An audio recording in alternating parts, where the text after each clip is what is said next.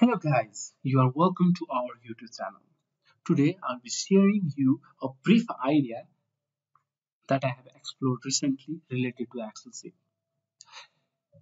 The problem was I have to copy the same format of this chart into another table, multiple tables.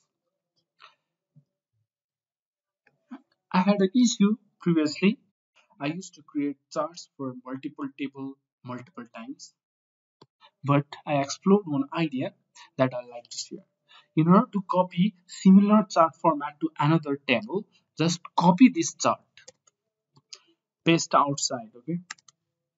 Once you copy the chart and paste outside, you recreate the chart for this table. So just select this newly created chart and then drag this data source from first to another table and then drag from here the data to another table. Now we have created chart, but here x-axis value limit is higher compared to this, so I'm changing this limit. In order to do that, you just double click the x-axis and then go to axis option, go to axis option over here and then change this the maximum value. I'm changing this maximum value to 1000.